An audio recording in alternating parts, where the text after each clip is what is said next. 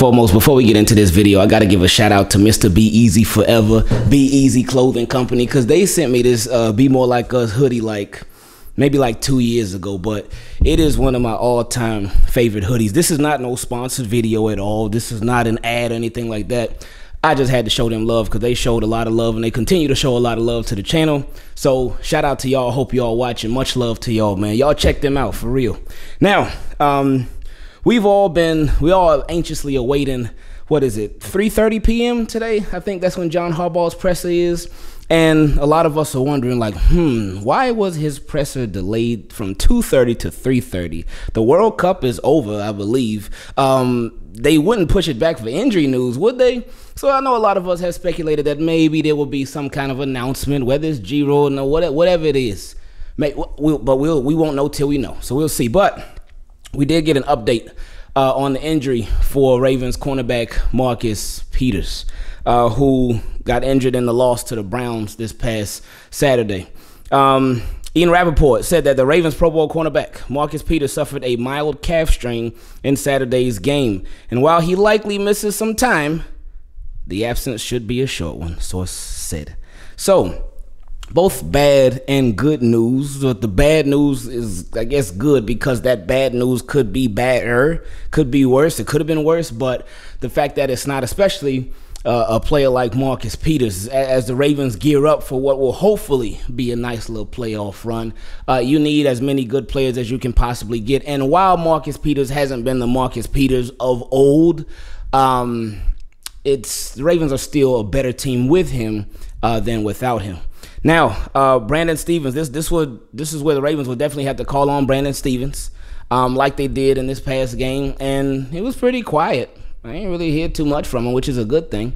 Marlon Humphrey will continue to have to do his thing, even though over the past couple of weeks, well, not really last week, well, a little bit last week, a tiny bit last week, but definitely 2 weeks ago against the Steelers, Marlon Humphrey struggled a little bit, but he's still been, overall this season, it's been a great season for him. Pepe Williams. Maybe Pepe Williams will have to get more of a shot.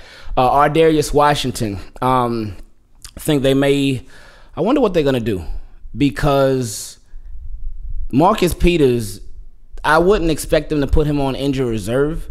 Because if they put him on injury reserve, then he would have to miss at least 4 games. Ravens only have, 3 games left? They got the Falcons, Steelers, and Bengals, right? Because they 9-5. Yeah. Oh, wait a minute. I feel like I'm missing somebody. Yeah, Falcons, Steelers, and Bengals.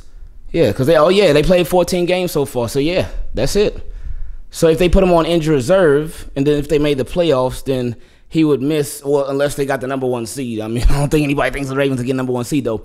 But he would have to miss 4 games. So, I don't envision them putting him on injury reserve. But the reason why I bring that up is because if they put him on injury reserve, that would open up a roster spot.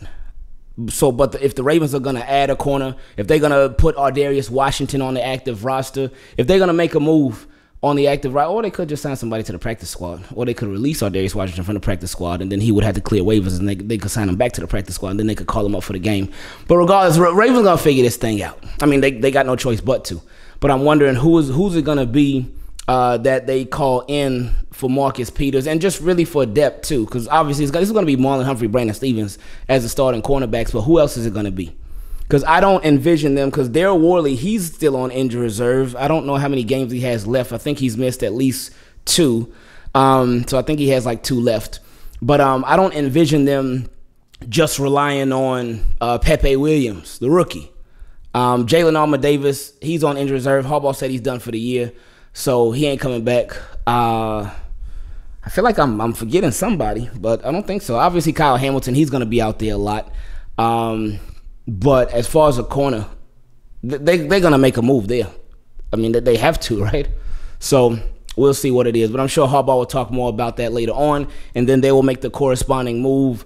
Probably, they got to practice early. Well, they probably going to have the walkthrough practice tomorrow, and then the real practice on Wednesday. So they'll probably make a move tomorrow, and then we'll hear about it. So we'll see what it is. But anyway, I love y'all. I will catch y'all after that John Harbaugh presser at 3:30 p.m. We out.